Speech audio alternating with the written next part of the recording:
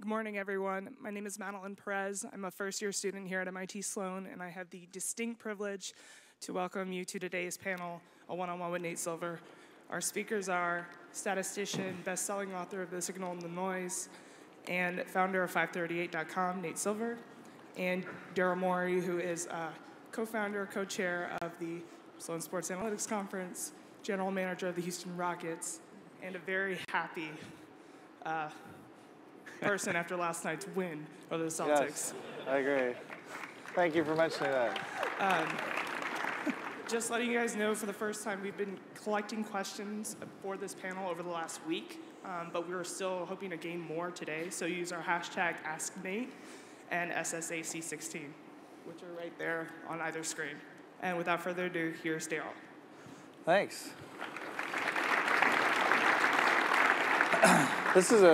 This is pretty exciting for me. I'm not a speaker. I'm a facilitator this morning. I feel like we needed like pump up music. We needed like Rocky music coming in here. So yeah, we've collected these questions. We're also going to take live questions, as she said.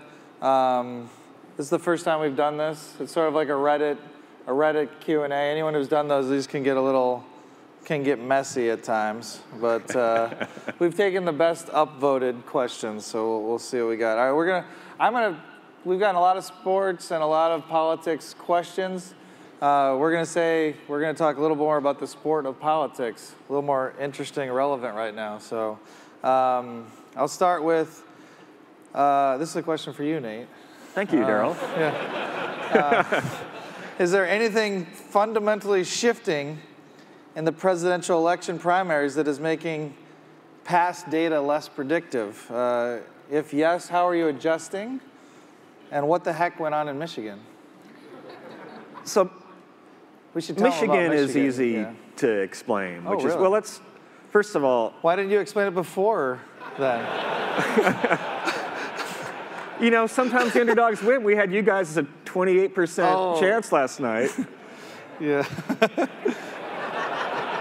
We had Let's just say we both had a tough forecasting year at times. So yeah.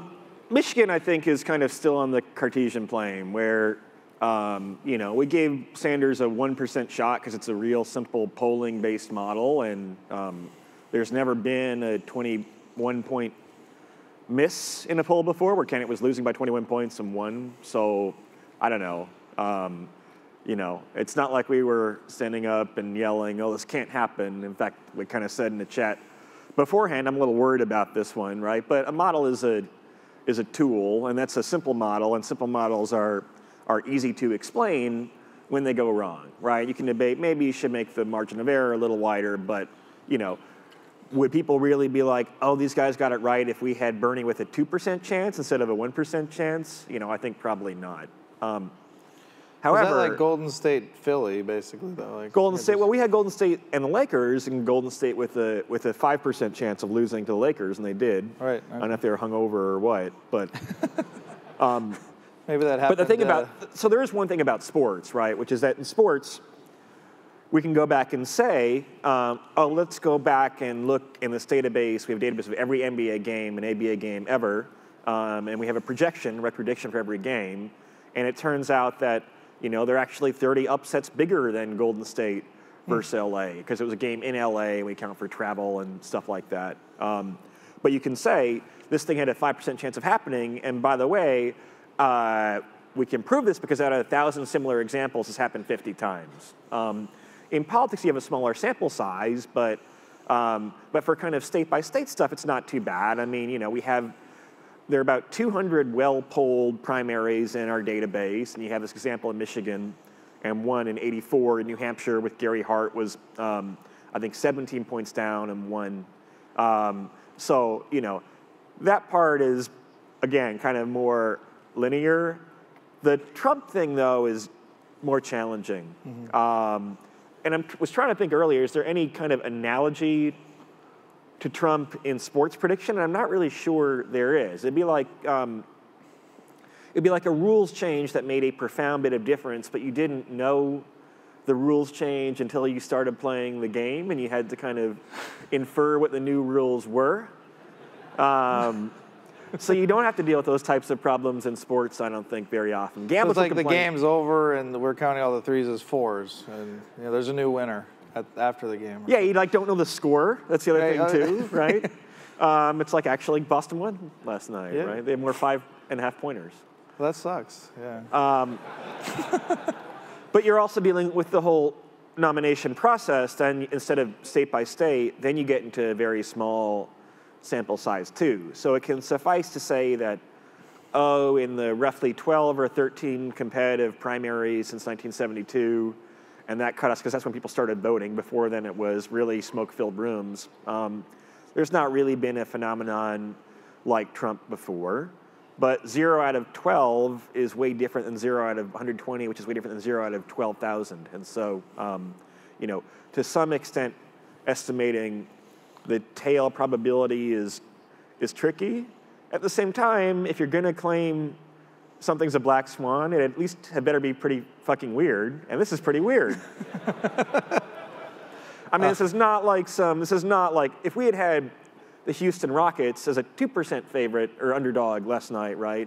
Or a 0.2%, and that would be bad modeling, I guess. With this Trump, it's like, I don't know. I mean, I guess one thing you can say is that if you were initially, as we were, many people were, but we were definitely among these people who were skeptical of Trump's chances of winning the nomination, in part because we thought it would be so consequential for the Republican Party and maybe for the country. And usually, high-impact events occur less frequently.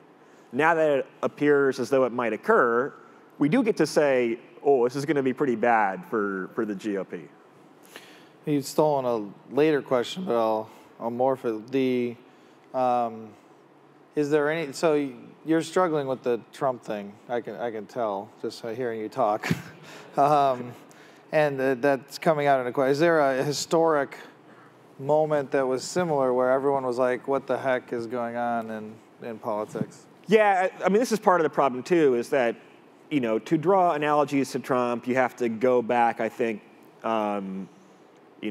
before recent elections, before I was born in 1978, before my time, probably to the 60s or to the 30s or the progressive era, 1890s, where you had periods of social upheaval. There are reference points for it. And very often when there are big political realignments in the United States, big turning points, they're ugly. Very often they turn on questions of race, and they're very nasty, and they can be violent. And so, there are kind of rhymes in this Trump thing with more distant parts of American history. And in some ways it is analogous to, I think, before the 2007-2008 economic crash, there were some economists who said, we have the economy tamed. You can have like a mild recession, but you couldn't have a full-blown crisis. We understand the economy too well now.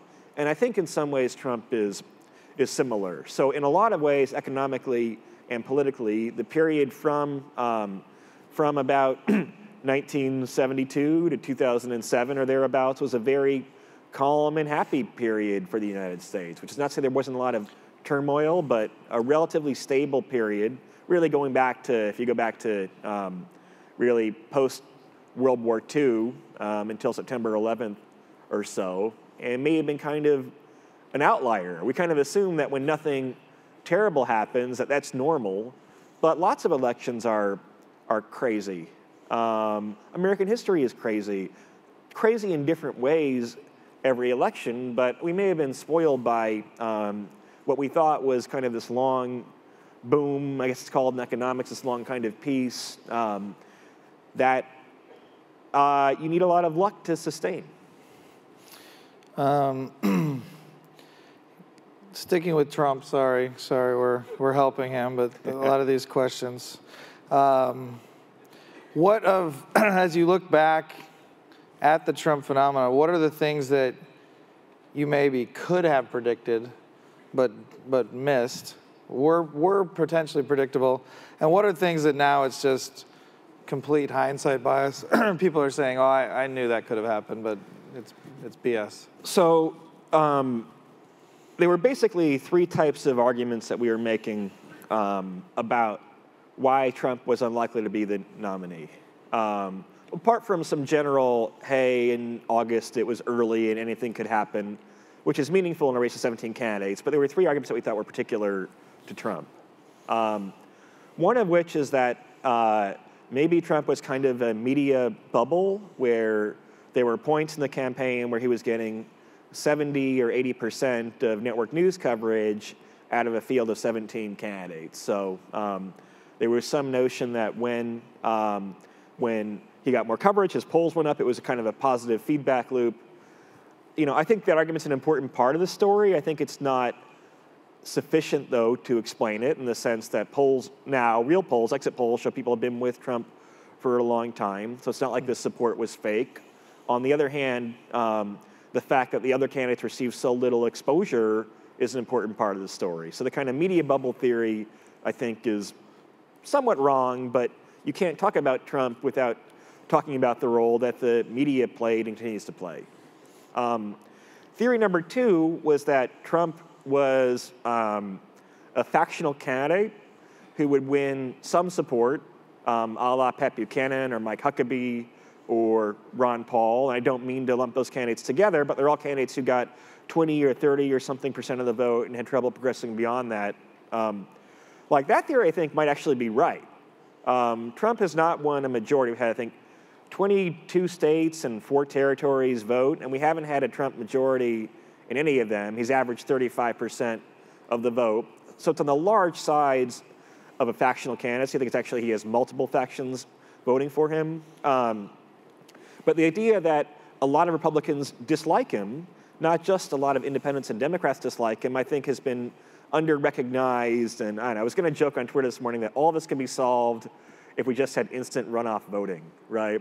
Which is where if you have your, if you're going to have a winner-take-all state, like Florida, for example, then your third choice is eliminated, then you get a chance to re-vote, in essence, between the top 2 choices. There are lots of polls, even in Michigan, which Trump won by 10 points, 12 points. The exit poll said, asked voters one-on-one, would you pick Cruz or Trump?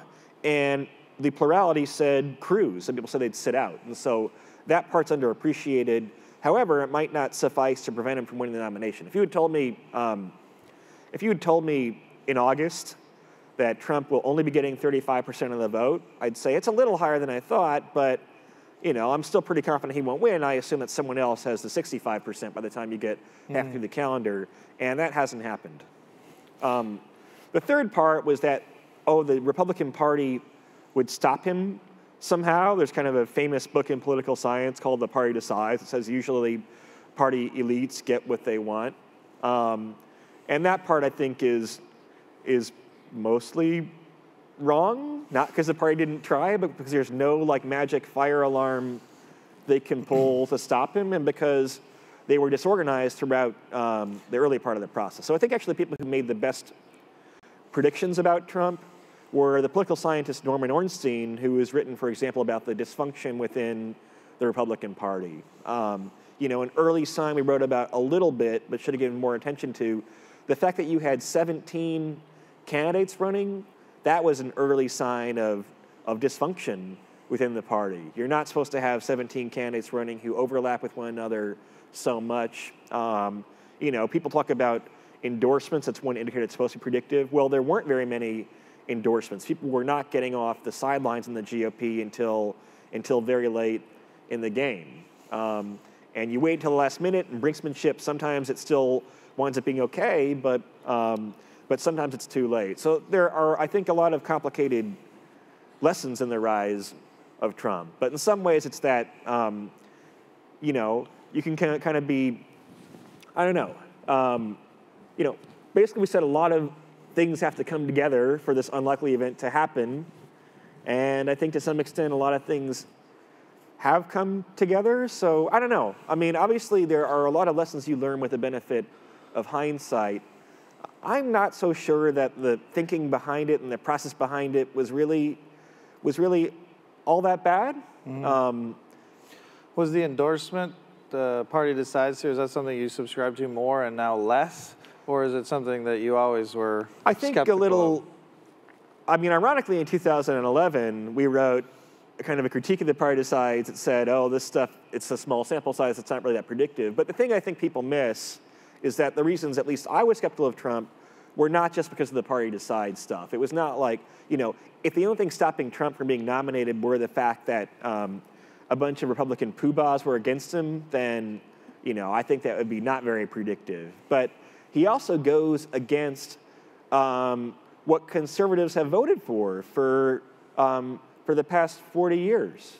That's pretty significant, that he's denounced a lot of the GOP platform, and I didn't see that coming, certainly. And also the fact that, usually voters care about electability and winning elections.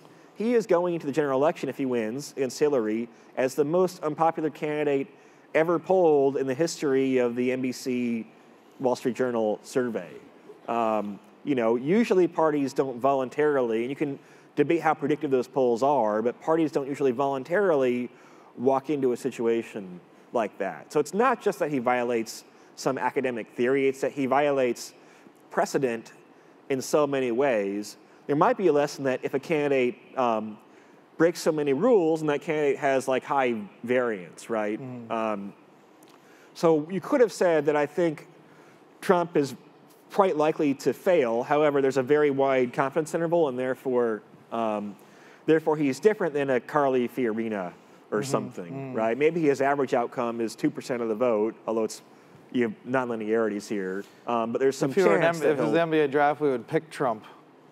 Very wide variance. We in like the those. NBA draft, Trump would be a great Go second very round high. draft pick at a Central Arkansas State. Is someone making political predictions and reporting that's impressing you? Like, is there someone out there that you're saying, hey, I can't wait to read what he or she is writing?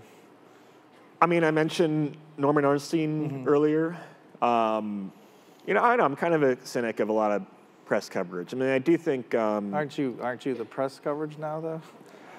We're still pretty rambunctious and provocative. I think the Washington Post does a good job. I've been impressed by the Washington Post coverage this year. Their ratio of heavy lifting in terms of doing real reporting and real sourcing. My problem with most coverage is that they're so quick to grasp for a narrative, right? And so quick to do the what it all means piece.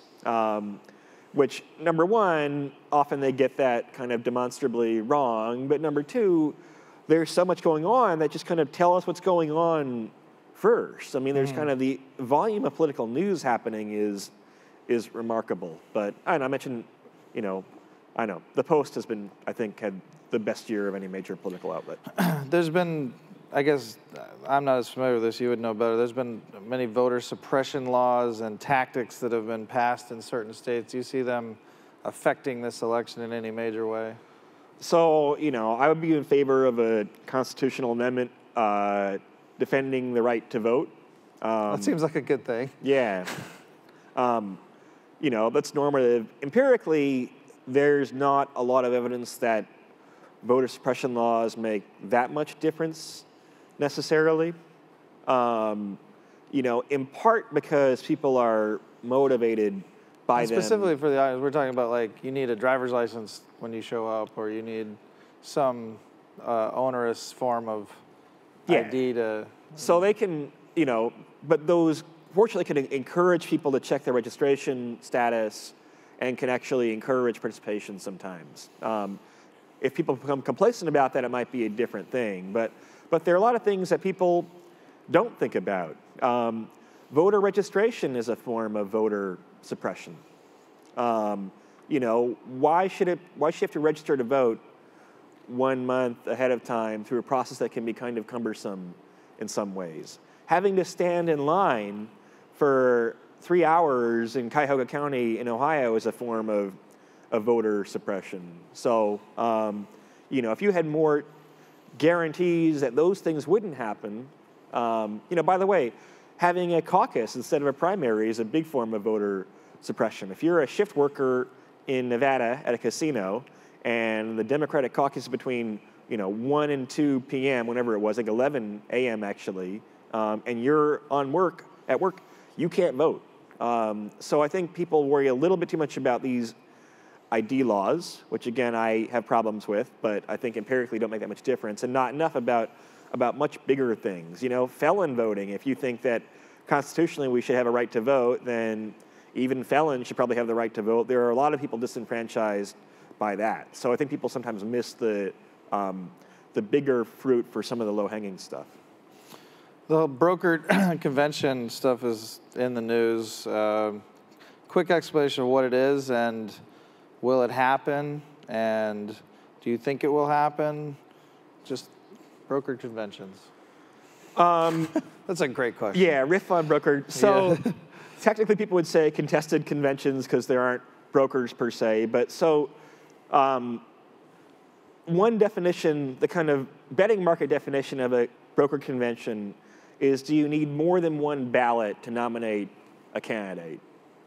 And that technical part matters. So there's a fairly good chance that Donald Trump will not get, I think it's 1237 or something, 1,200 plus delegates, that he will not get that many by California, which is the last state to vote in June, last set of states, California, New Jersey, but that he would get it between then and the convention. Because the thing is, if you go to the convention and no candidate gets a majority on the first ballot, then most delegates are released from their obligation to vote for the winner of the state. And by the way, most of these delegates probably are not huge Trump fans. They're chosen through these kind of very obscure party conventions. They're going to be people who like the GOP and probably are more Mitt Romney Republicans than Donald Trump Republicans. So, you know, there's also like not any recent precedent for what happens when you have a contested convention in an era where you had people voting in all these states. So it's a really fine line between order and chaos. I mean, if you have a contested convention, you're going to have every single thing litigated. There was one delegate in New Hampshire that, depending on which rounding formula you use, would either go to Rubio or to Trump. You know, there'll be some credentials challenge. You know, in Nevada, you had a very chaotic caucus. Trump, I think, fairly clearly won. But Cruz or someone will have a debate about what really happened in Nevada. Should we seat this delegation or not? You know, the Guam delegation, it would be totally nuts. And there'll be litigation, you think, after the convention? Litigation after, and I mean, especially Trump is a pretty litigious guy. Or so he says. But yeah, a contested convention would be a interesting and maybe slightly dangerous situation. Yeah, will the Supreme Court have to step in again? Like, that was the actual election, but what is the best place to look before deciding how to vote strategically? I really want to make sure Trump doesn't win in my state. Where can I find which candidate has the best chance of beating him before I vote? You know, so Michigan aside, the polls actually have been pretty reliable for the most part this cycle. So you can go to 538 or Real Clear Politics. Oh, that's a good site. Or Pulse, a good site, yeah. That's good, yeah. Look at a polling average. I mean, it seems like it's not that complicated for the states voting on March 15th on Tuesday. How many people do you think do this, like just try to vote strategically versus? So, some. I mean, not that many people vote in the primaries. People kind of miss this, except in New Hampshire where you have like general election levels of turnout. It's pretty rare to vote, and so the voters who do vote are highly informed. That's kind of why you can have a debate or something shift the numbers by 5 points in a day sometimes. But you know, if you want to pick the second place candidate, then you pick Kasich in Ohio, Florida, you pick Rubio, and Cruz everywhere else, I think. Last political question, we'll switch to sports. What is your updated prediction for what's going to happen? Ask Nate. You know, look, I think... Who'll be the nominees? I think you know the quote. Who'll be the nominees? Will a third party enter? Clinton is still very likely to be the Democratic nominee. What does that mean? Like how much? Like how likely? Prediction markets put her at 95%, and I think it's probably about right. I might take Bernie at 20 to 1. You know, for as much as the results in Michigan were an upset relative to the polls, we also have demographic projections, or the targets really, right? They're projection conditional on the race being 50-50 nationally. And they say that if the vote were 50-50 nationally, Sanders should have won Michigan by 4 points. And he won by 2 points, same difference. But so basically, as big as an upset as that was only good enough for him to tie his target when he's fallen below his target in 18 out of 20 states so far. So he now has to catch up and then somehow persuade superdelegates who are overwhelmingly pro-Clinton to switch their vote instead, which they could. Those votes are not locked in until the convention. But, you know, winning Michigan or tying Michigan, in essence, is what he would have to do in a competitive race, not just once in a blue moon, but he has to do the same thing in Ohio and Illinois. All those states should be real competitive. Missouri, you know, North Carolina is in the South, a little bit more difficult, but he should keep that within single digits, whereas it's 30 points for Clinton in the polls. So, you know, that race, I think, is still fairly predictable. On the GOP side, there are still reasons to be skeptical of Trump, the reason I mentioned before, where there are about 35% of people voted for him so far, and he seems to not pick up that many votes as the field consolidates. The problem is that, like, who else is going to do it, really? Cruz has a shot. If Cruz won, say, Missouri and or Illinois, and then other candidates dropped out, I mean, Cruz is not that far behind Trump. He's won 29% of the vote to Trump's 35%. But apart from Cruz and Trump, it seems extremely fanciful to expect. I mean, Kasich hasn't won a state. For some reason, the narrative has switched to, oh, Kasich has a shot. We've had half the states vote. He has won 0 states. He almost won Vermont. You know, there's not really a plan for Kasich. Rubio, I think, is in nearly as dire straits. It looks like he won't win Florida anyway. You know, I suppose you could have Romney at a contested convention or something, but that to me seems fanciful. At the same time, again, if you get to Cleveland and no one has a delegate majority, then there's a potential for chaos, kind of in multiple senses of that term, where there's no rule book really all of a sudden, and you have individual people making a decision who might not be Trump fans, and I don't know. You know, again, you go to prediction markets, they have Trump with a 67% chance and Cruz at 15% and the rest at whatever else that adds up to, right? You know, I think Cruz is a little underpriced there. I'm not sure that 2 out of 3 is, I mean, that seems like roughly sensible for Trump. And how would the general election go in that? Someone is asking, is it the biggest trouncing in history of Clinton? That was the question. People forget that there have been elections before where a candidate won by 25 points. So 1924, the Democratic Convention went to 103 ballots, was controlled by the KKK, and the Democratic nominee lost by 25 points. So, you know, so probably not be the worst Republican convention no matter what happens. But I don't know. You know, on the one hand, there's this kind of line of thought that Trump has defied so many predictions so far that you better not count him out in the general election. And that kind of makes some sense. I think it's a little oversimplified. On the other hand, he is incredibly unpopular with the vast majority of Americans. He is. I mean, like, and I feel like a broken record saying this, but he does not have a silent majority. He has like a noisy minority. So far, he has a noisy minority of one party. He hasn't won the majority in any Republican state so far. Doesn't mean he can't be the nominee. Again, you know, you can have a factional candidate win, and that has happened. McGovern won in '72 with only 20% of the Democratic vote in primaries and caucuses. Carter in 76 had 40%.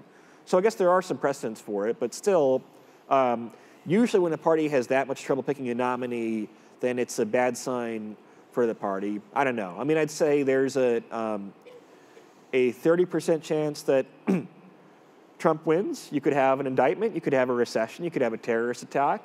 You could have a new paradigm. A 40% New paradigm? What do you mean? What if he's really a black swan, right? What if you kind of have this contagious, I don't know. Oh, even one you can't think of. Look, there's some notion of if he's defied predictions, then be careful, right? Right. But you could have a 40% chance of a landslide, which is, I think, I define it as worse than, I think that 2008 election where Obama won by 7 points is on the fringe of a landslide and not. So you could have that or worse. Right now, he's 8 points behind Clinton in polls. And I guess that leaves 30% for somewhere in between. You'd have to think, too, about the chance of a third-party candidate running. It seems to me that there is some chance, I don't know how high I'd put it, some chance that you'd have some break-off conservative third-party ticket. If that happens, that might reduce Trump's chances from 30% to 10%. But factoring that in is also important. I'm going to switch to sport. My summary there is up your error estimates on everything based on that. Yeah. So you have wider error bars on every article. You have wider, but that goes both ways. And I think, people who say, oh, the Republicans guaranteed to get 46% of the vote, like that's not true also necessarily. So with the NCAA tournament coming up, you guys have a NCAA tournament model. I think has had some success. What are the adjustments this year? And can you help them with their wagering and brackets? So the big thing we're doing this year is we're going to have actually predictions made in real time, so you can see during the game and how that affects the rest of the bracket the rest of the way through. Otherwise, it's pretty minor tweaking. Like we have a adjustment for injuries. So before, it assumed there was a generic, this is really nerdy. I guess it's the right room for it. Yeah, that's the right room. So if a guy gets hurt, then who replaces him? Before, we assumed it was a NCAA Division I league average player. It turns out that replacement level in college sports is variable. It's a slanted floor, where Duke's replacement level is way higher than Stony Brook's, for example. Unless they get really deep to the walk-ons, then But even then, a Duke walk-on is probably still an above-average player relative to all of Division I. That's true. I actually had a related question since you mentioned real-time. Do you think, as part of the broadcast or watching online or whatever, having these real-time probabilities enhance or decline from the viewing experience, i.e., last night in our game, I think we were up 8. And if all Celtics fans there saw that we had a 98.5% chance to win, does everyone leave? Is everyone or do they wait for the comeback? I find the win probability stuff more useful for storytelling later on. But if I'm out watching football at the bar or something, right, I want to know that it's 99% to 1 or something. I want to think there can be a story that develops still. But no, look, it's useful information. I think, I don't particularly think that would enhance the viewing experience of people who want to watch the game. If you just want a summary of what's going on because you're not watching the game, then that's very useful, right? If I want to know, should I tune into this game or not, or go take a walk or play with my kids or something, then maybe it's useful. I think Jessica submitted this question. Will a 16 seed ever defeat a 1 seed? Does the fact that the tournament has the teams have more parity help these odds? And I say Jessica submitted because her alma mater, Harvard, was the only team to do it. So in the men's tournament, it hasn't happened, of course, and I think it's actually kind of a fluke that it hasn't happened, actually.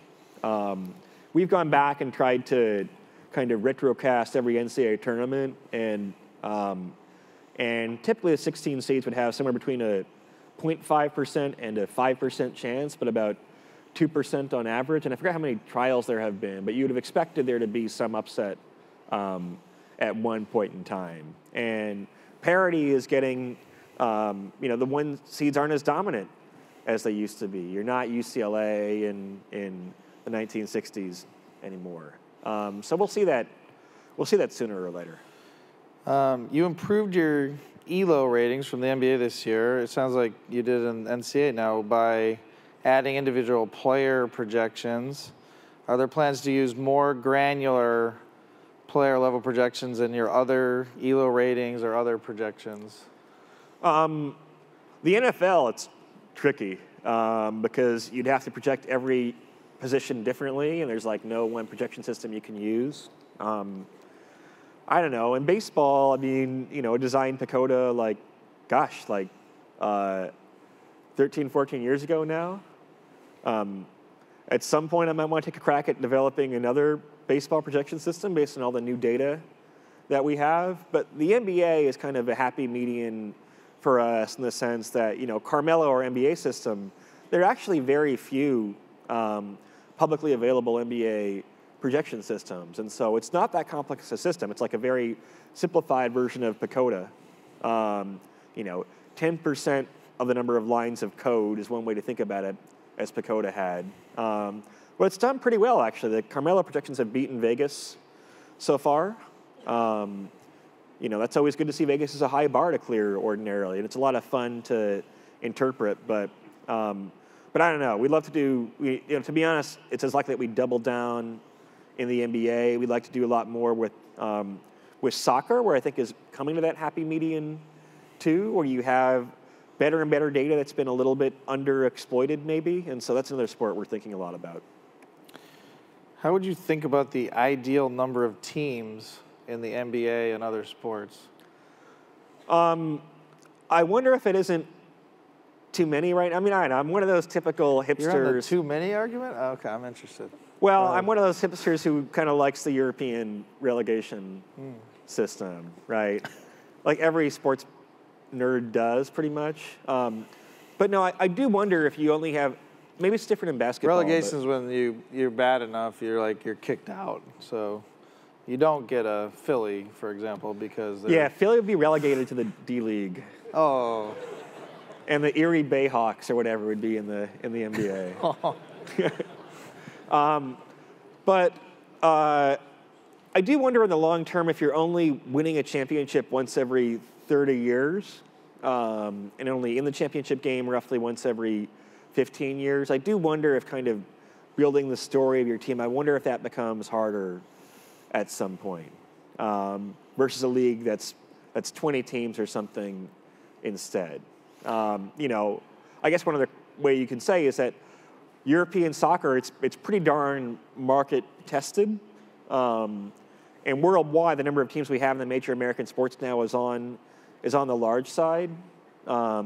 Even in college sports, as conferences have grown, you're talking 10 to 16 teams. So I wonder if league sizes aren't a little bit too big, which doesn't mean I don't think that cities shouldn't have the right to have their franchise, but that's why I think having a tiered system or a relegation system is in the long run the way to go. Do you expect in most sports that the referees will be replaced by sensors, to detect out of bounds, breaking the end zone plan, that'll all be automated? I think it'll take a while and then happen very fast. Is my I think once the seal is broken, then people realize it's plainly irrational to have umpires call balls and strikes, right? It wouldn't work in every sport. I think you could never probably have a computer calling penalties in hockey, or it would be tricky. But for things like end zone detection, but balls and strikes in particular, all this evidence on pitch framing, which is, of course, one of the most fascinating lines of research in sabermetrics in a long time. That's where the catcher just sort of subtly makes a pitch that's out of the strike zone look like a strike. But that's really a big advertisement against how objective umpires are. If you saw the data on pitch framing, you're like, we have to immediately, if our commissioner of MLB, be like, wow, based on a catcher manipulating the umpire, that can swing 5 or 10 wins a year sometimes in one direction or the other, let's immediately go to automatically called balls and strikes. We had just on the side, we had a similar in NBA where certain players were attacking the basket in a certain way, such that, no, not James,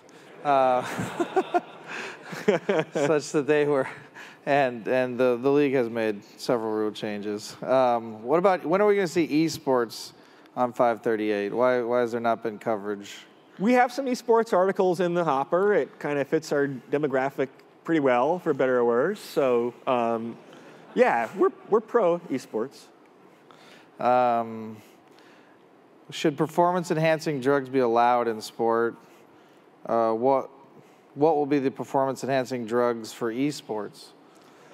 Red Bull? I don't know. I don't know. I mean, I tend to resist the argument that, because everyone cheats and therefore you should just make everything legal. I'm not sure I totally agree with that. I do think the things, how do you classify what's a performance-enhancing drug or not, seems a little bit arbitrary to me.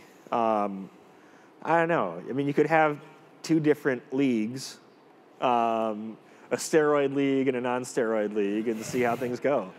I think that's what racing has done, right? They have sort of, yeah. You're allowed to do anything leagues, and you can only have this car leagues, right? So,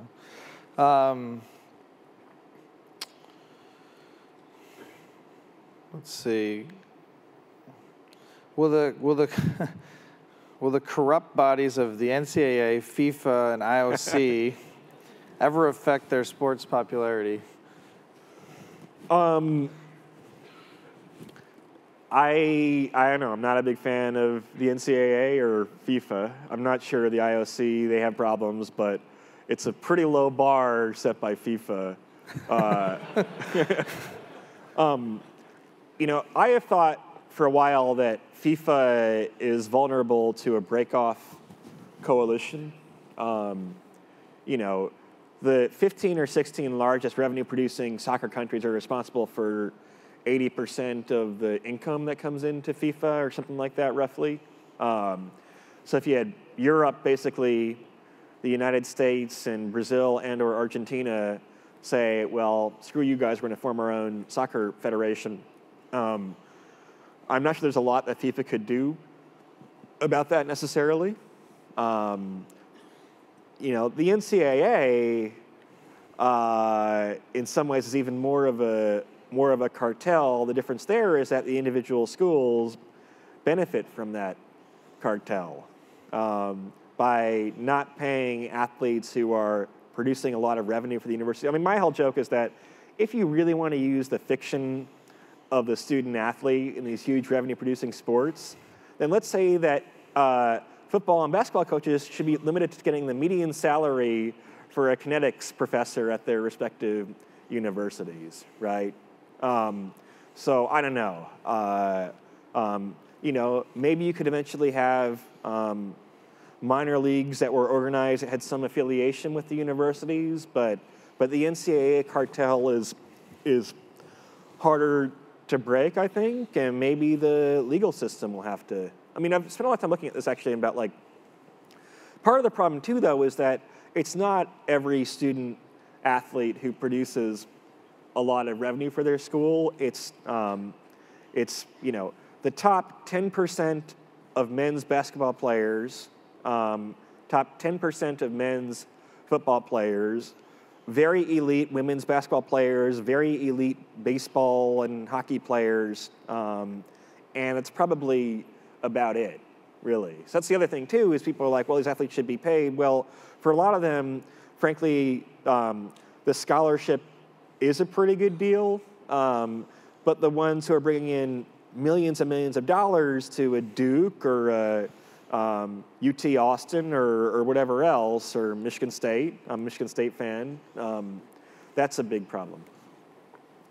You've obviously been accomplished in forecasting both sports and politics. Which one is historical data the better guide for future performance? Oh, sports is much easier. And this election, I think, is a good illustration of why sports is like much easier to forecast. We did get 99 out of 100 states right in politics, so. Well, but we were only supposed to get like 93 of those right or something. So we've been running a little bit hot. I mean, no, look, at some point you can reduce politics down to a mechanistic problem. You can say that here's the average error in the polls, and so we know that if the candidate leads by 3 points in the polls with 30 days to go, then we can just go back and say, what's the margin of error and how often does that result in a win?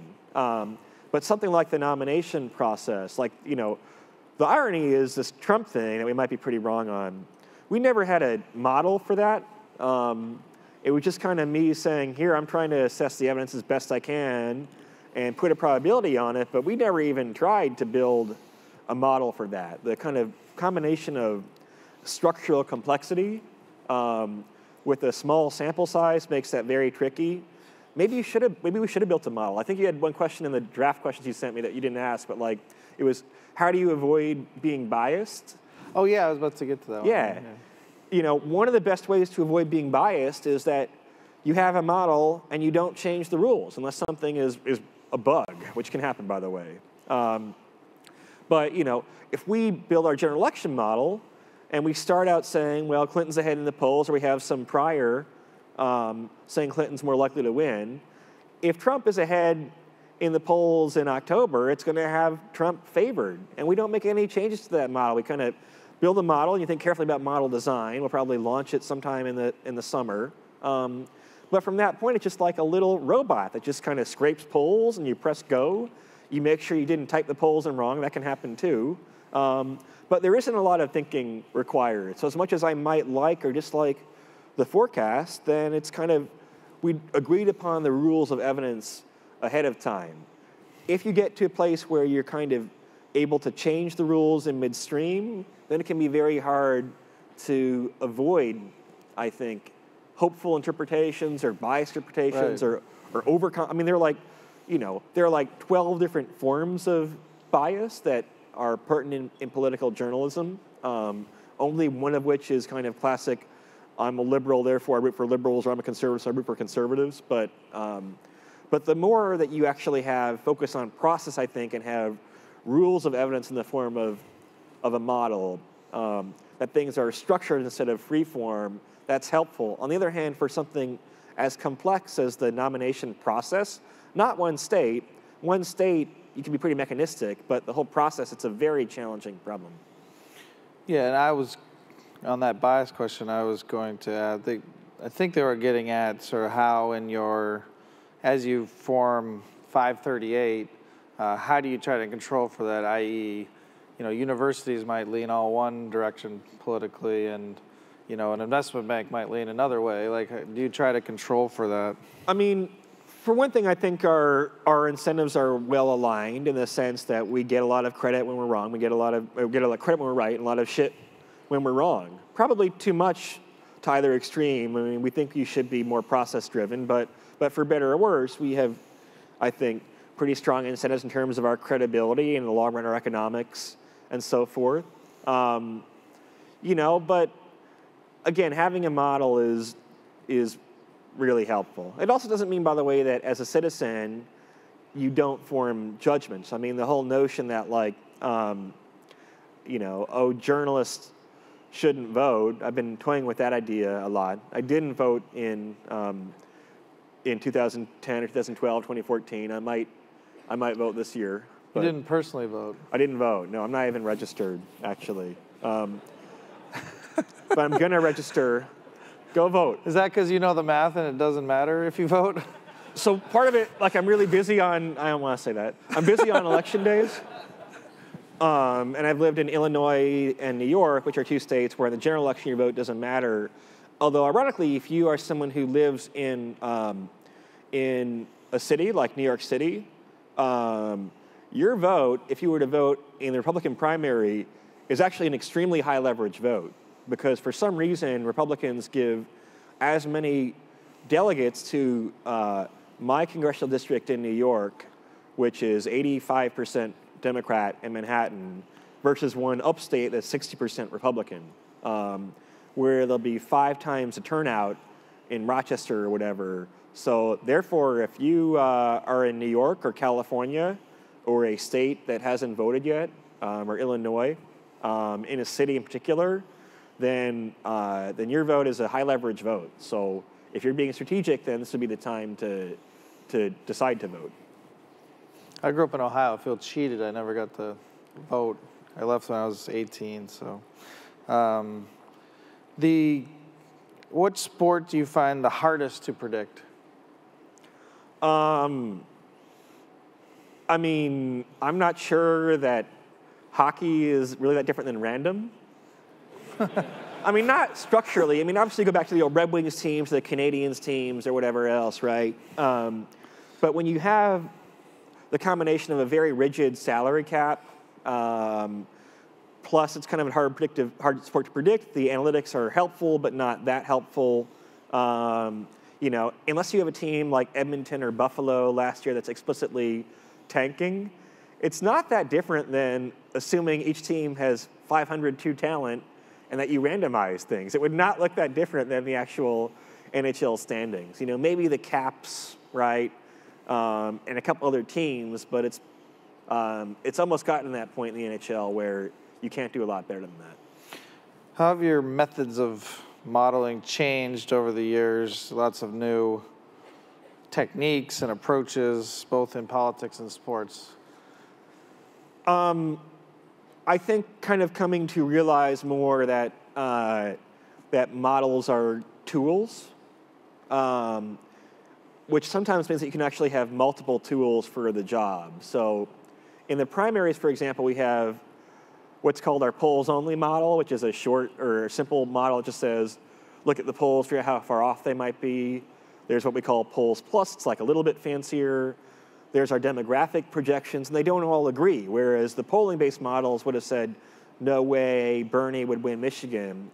The demographic ones would say, oh, sure, entirely, he could win Michigan.